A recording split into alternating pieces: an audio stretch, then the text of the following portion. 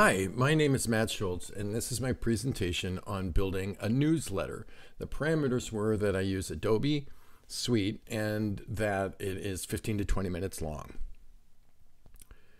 To expedite the process, given this short time length for the lecture, I already went ahead and I've built one and I've laid it out in layers. And you can see that they're not visible here, but what I'm going to do is add to it so that we can get through this pretty quickly. So now InDesign is the standard layout program that designers would use. You can lay things out in Illustrator, and I've seen people even do stuff in Photoshop, but for all intents and purposes we use InDesign, and that's predominantly what I'm going to use here. Now when starting a project, one of the most important things to consider is your grid structure.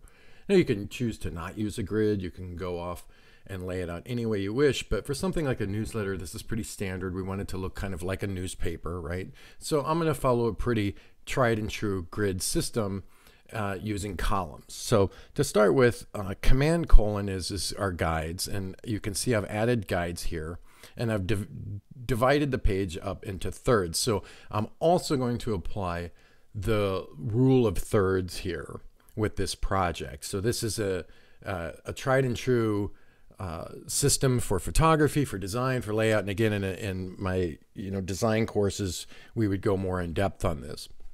So I have my guides here that have divided it up into a third horizontal, and I'm going to go up to layout, margins, and columns, and what I'm going to do is I'm going to add in my margins. So again, kind of if you use a larger margin, let's say I go to 1 inch, in a way this would be kind of it becomes more classy. This would be more of a magazine layout. I'm having a lot more space here. But since this is a pretty compact newsletter with a lot of info, I'm going to take this back to a 1/2 inch right there. And then I'm going to create some columns. And for this one, I want to do 3 columns.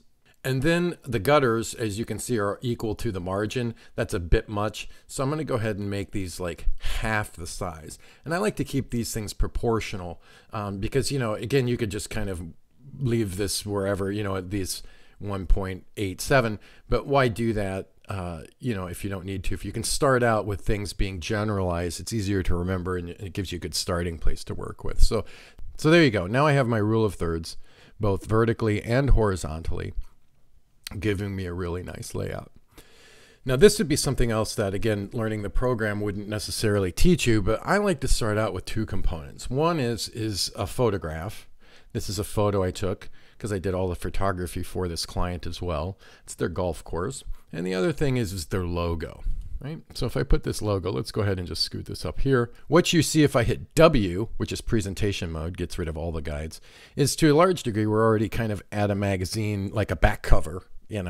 So the reason I'm doing this is, though, it's giving me kind of some ideas between the logo, the style of the logo. Let's go ahead. We have these bands here. These are called mountains in Illinois, right? So it's a prairie golf course. They have these slow arcs. You can see it's kind of mimicked here. I've got this really nice elliptical component. I want to create some graphics that not only reference the logo, but also reference the image, right? So we're trying to keep it thematically consistent to our clients' needs, right? Or the needs of this newsletter. So the way I would do this is I'm going to go ahead and lock the back layer there, grab my pen tool, P, and I'm going to lay an anchor point here and then go to the next one, click, hold, and drag. And this gives me the little directional arms. And I've got an arc that matches the putting green there. If I hold Option, I can click in the middle, and that'll get rid of that directional arm, so I don't have this fallback arc that you usually get. If I hold Shift, that'll create a straight line on 90, 45 degree angles. So I'm filling it there. I'm going to put one here, and I'm going to put one there, closing that path. So now I have this really nice little graphical component that kind of mimics, right, the arc of the logo and the arc of the golf course. I have some preset colors. My client already has a palette, which I've loaded up here. And I'm gonna, I made a gradient, and I'm gonna go ahead and apply the gradient to this object. So let's go ahead and put that gradient in there. If I go up here to my gradient tool and open it up, I'm gonna go 90 degrees. So that the dark point is on the bottom and not on the left side. So again, when I auto-loaded it, it was at 0. We can see that, and I want to make it gradient horizontal, not vertical. There we go. Go back to my layers, and now I have this really nice object. Now you can copy it, edit, copy, or edit, paste in place, which is Command Option Shift V. I've placed it in place, right over the top of the other one. And I'm gonna go ahead and make that blue. Now what I can do is just grab this one and put it below that one, up in the layers. You see I put the blue below the green, and I scoot it up, and this gives me a really wonderful little graphical component that matches the logo. Now I'm going to go ahead and turn these off because I've already got this built, and I want to just kind of keep going forward. So there it is at the bottom. I can select these two by click, hold, and drag, and use my selection tool, copy them, paste them in place, and then use my rotation and flip the whole thing, and then move this up top. And now what I have is an even more balanced and symmetrical design for my newsletter. Now, besides the logo, what you think would be one of kind of the most important aspects in the hierarchy of design for this project is actually the body text. Now, if I click on the body text, this is the amount of text that was given to me by the client for this project. Now, this is a really fair amount of text, and ideally we don't want more than, say, 50 to 60 characters width. If I select this row and I go Window Info, what this will show me is that this is 80 characters long and it's 12 words. Ideally, what we want optimally is 50 to 60 or less. So this gets back to kind of like why newspapers are so short. What happens is if this is too long, it's hard as a reader to follow this. So what we're going to do is we're going to select the text block, right click, go to text frame options, and we're going to make this another column, right? So now I have two columns. I'll go ahead and hit OK and scoot this up.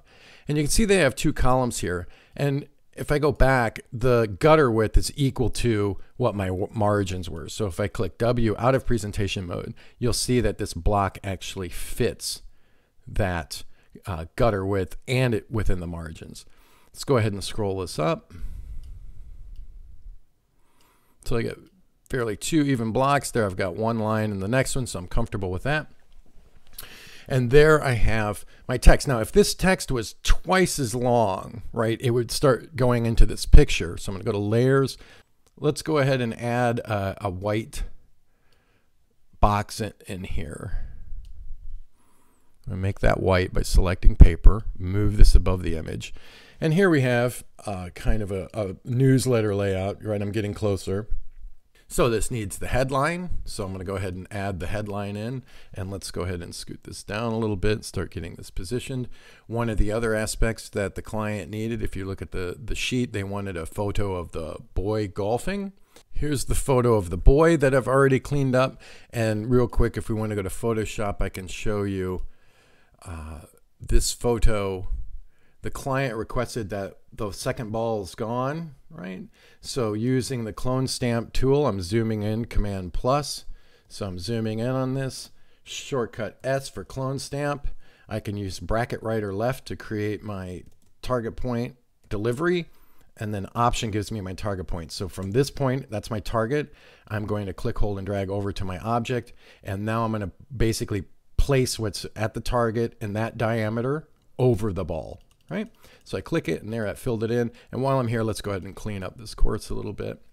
Command 0 is show all, and I have the whole image of the kid now, the golfer. And I like to use, ideally, I'm going to double click this background. I'm going to make it a smart object, so this is not permanent. You can also duplicate it. We would go over that in our Photoshop class.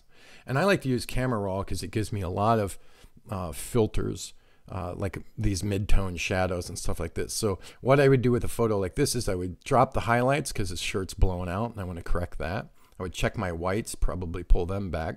The color temperature is a little off for me. I kind of want to make it a little crazy vivid, because that's what this is all about, this beautiful golf course. And I'm doing that by changing the color temperatures. And then, I would always just check my exposure. Do I want a little more contrast? Maybe so. So that's looking a lot closer to what I want. And I would say, okay. And then what I would do, and this is old school, and again, and this being a semester-long course, we would go into this in detail. It's old school to kind of save this as a TIFF, but I like to go ahead and do that, and I save it as a TIFF, and that gives me a backup so my master's never messed up. I can't tell you how important this is, because I've been at jobs where multiple people are working on one project and somebody saves something over the master on accident. So I would go ahead and hit save. This is going to replace my original. We're going back. And this would be the photo I brought in. Now I already laid this out. Again, you can use file place, Command D, and put the photo in. And then this gives me, it's already framed. And if I double click it, you can see that that's the actual photograph I was dealing with in Photoshop, but I have it reframed because this has the window framing quality over this. So again, I can move this and position him around using the arrows or whatever I want, right? Now, we still have some other components that the client wants to bring in. So they have the name of the event, right? So I'm going to click, hold, and drag that layer up top. So that's text. Again, we would already know how to apply text here.